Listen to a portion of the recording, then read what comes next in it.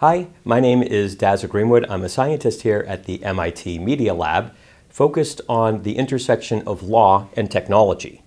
This summer, my research is focused on creating the first completely automated, federally chartered credit union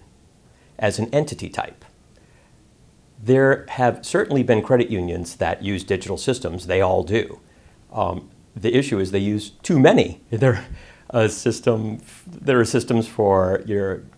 monthly statements. There's systems for auditing and accounting. There's systems for account management. There's systems for governance. Lots of systems. What doesn't exist for credit unions or for any legal entity that I'm aware of right now is a complete, integrated, holistic, automated digital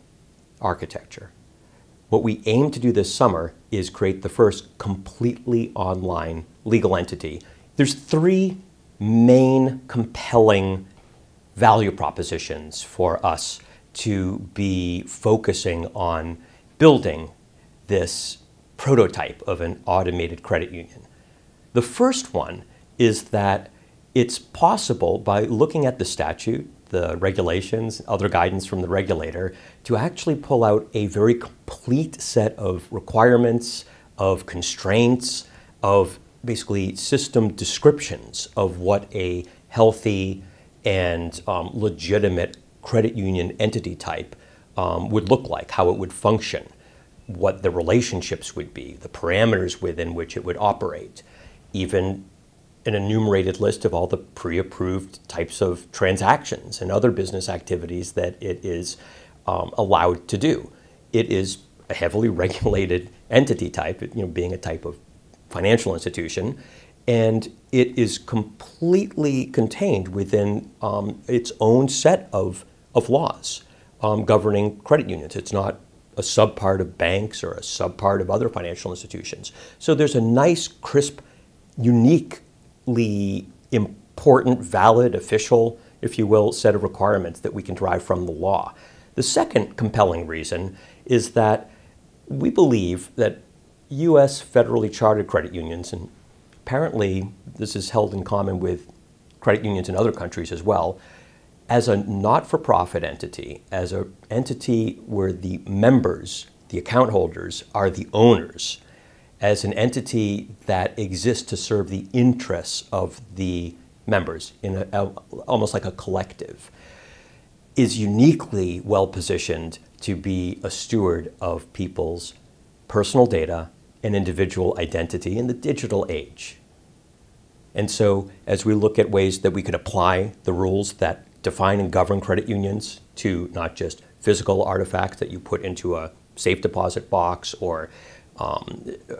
US dollar currency that you would put into account, but also other types of assets that they would be empowered to hold and manage for people. We think that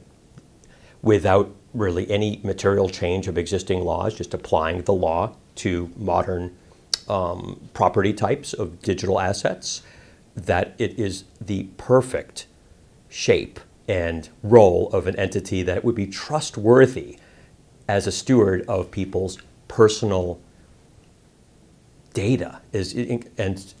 this is because the interests of the credit union as fiduciaries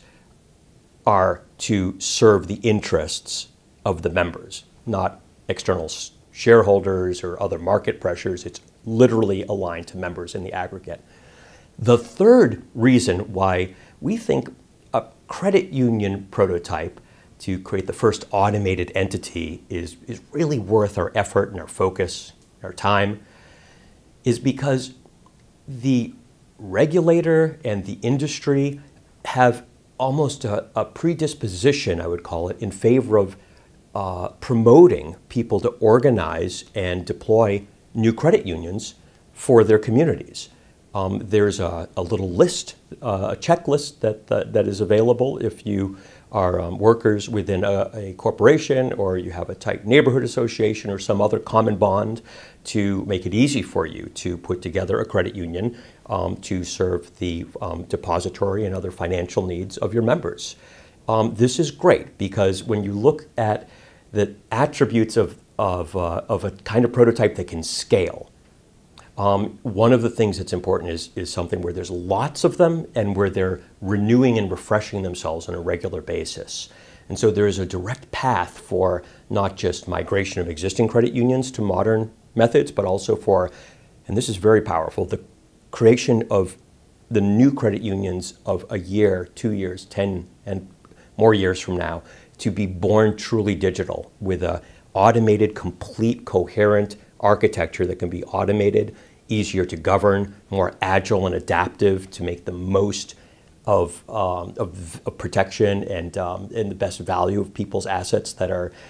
deposited there, their digital and other assets, and also that can be overseen and can be basically examined for safety and soundness and audits by regulators and others. Having a coherent, unified, integrated digital entity can literally make a lot of the existing costs, confusion, and uncertainty significantly limited, in some cases go away, and can open up whole new terrains of possibility for having ever better adapted, higher value, more customized lines of service and business for the members and the broader ecologies and markets that the credit unions touch. So the automated credit union prototype project and what we hope will become pilots is, I'd say, really so far the most compelling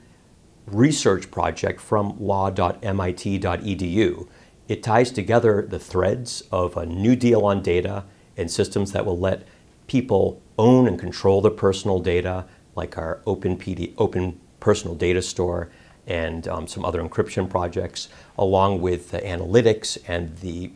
big data, statistical modeling, and predictive techniques that we've been doing with legal data sets and contract formation, and of course, just the basic idea of corporate law, of the law of creating an entity that can be measured